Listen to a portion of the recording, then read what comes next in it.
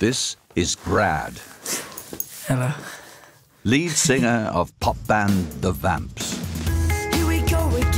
His every move is watched over by his 1.6 million followers on Twitter and his loyal fan base, the Vampettes. You step on stage and it's like it all just kind of goes, and then you're like focused. There's just that much distraction, do you know what I mean? There's that much to take in that nothing else can fit in your brain for that hour and a half. It's like you're buzzing, you're absolutely buzzing. Brad may have toured with Taylor Swift and McFly, but when the concert's over, he still heads home alone. People have a preconception of what you're going to be like, and they're like, oh, you're in a band, you're one of them. Should I take your jacket, Brad, or you want to keep it on? I'll keep it on for now, is that okay? It's never really been an attractive prospect, going round and being like, I love you. Let me take you to the bar. Thank you very much. Are you all right? I'm a bit nervous, yeah. Are you? But I'm okay, yeah. Oh, my God. I think dates, anyway, are like dinner is like quite a scary thing to me. I haven't been on that many dates, really. I've been on like 2 or 3. So what have you been up to of late? The band I'm in's been touring. Sorry, forgive my ignorance, what band is The Vamps is the name. Oh, you're in the Vamps, cool. Yeah. Wicked, man. Yeah. What's your largest audience to date, then? We played Wembley Stadium. That was like 90,000 people. That's intense, man. I'm way more scared going on a date than I am going out in front of a crowd. I always wanted to be a bartender when I was younger. No, I think you got the better end of the deal now.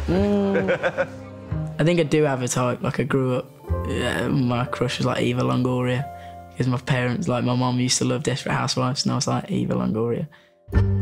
Hoping to make sweet music tonight is 18-year-old estate agent Isabel. She has no idea she's walking into the arms of a bona fide teen heartthrob. Hello, how are you? Hello. I do like a boy band look. I was really into One Direction. Sort of Zayn Malik, Harry Styles. Good evening. Good evening. What is your name, please? Isabel. Isabel, fantastic. What a smile you have. I like singers. I do find it really attractive. Can I take your jacket? Yeah, it's fine. If they can play a musical instrument as well, I find that also so attractive. Hello.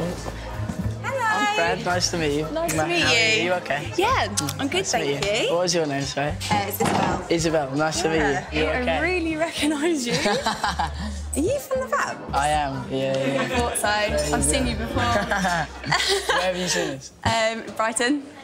Oh, you've seen us live? Yeah. You've actually seen us? Yeah. Oh, my God. Did you enjoy? Were we any good? Really good. That's very weird. That is really weird. Were you nervous for this? I I literally was so nervous for this. Yeah. Because I think it is literally just because you don't know who it is. Yeah, blind dates don't exist now, do they?